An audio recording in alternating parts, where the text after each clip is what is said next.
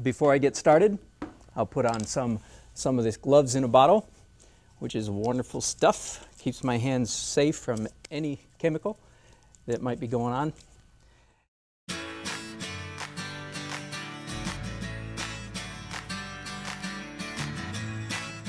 I'm going to do a little bit of, have you noticed, by the way, that almost the entire time that I've been doing this painting, I've paid virtually no attention to what an artist calls local color. Now, I don't know why artists come up with these weird terms, but they do. Local color means real color. Like over here I have a little tote bag, a water tote, and it is red. If I were an artist and I were painting the top of this table, I would paint this with a local color, which is red. Does that make sense? If I'm doing a smiley face, a traditional smiley face is yellow. That's what we call realistic or local color. Have you noticed that I've paid almost no attention, really, until I did that green roof and these green bushes. I was paying almost no attention to what color things were in my scene. Please take the hint. Please take the hint. I remember when I was in about 6th grade, 12 years old, I had the distinct advantage of having a father who was a very good artist. And I remember one of my first oil paintings, age 12. And I painted the grass green, the trees green, sky blue, what else? The lake blue. And my father was very gentle. And he said, "Now, Danny," I think it was Danny back then, "you know, the grass is not really green. The trees are not really green. The sky is not really blue," etc. And he managed to do it gently enough that I didn't feel crushed.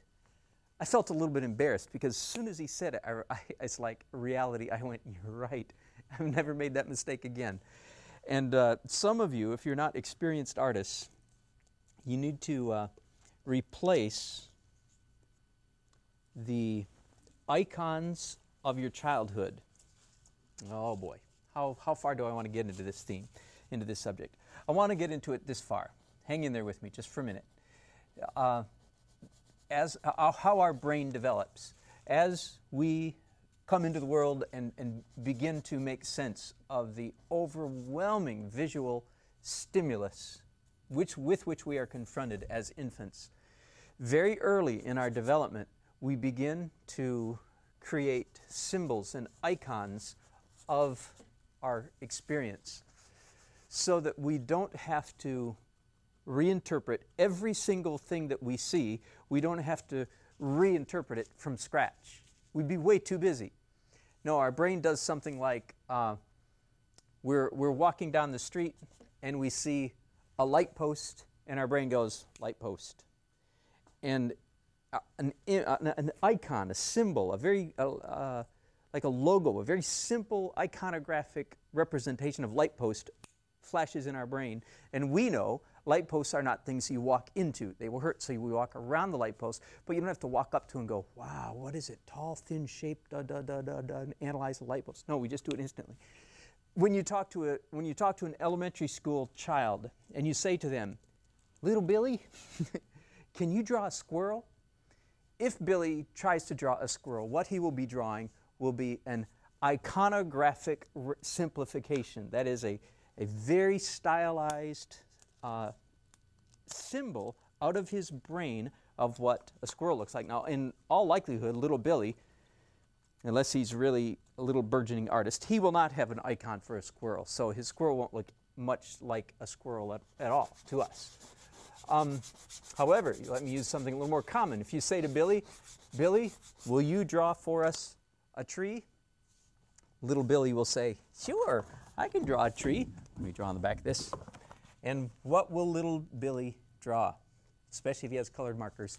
Here's what he'll draw, depending on his age. That's supposed to be brown.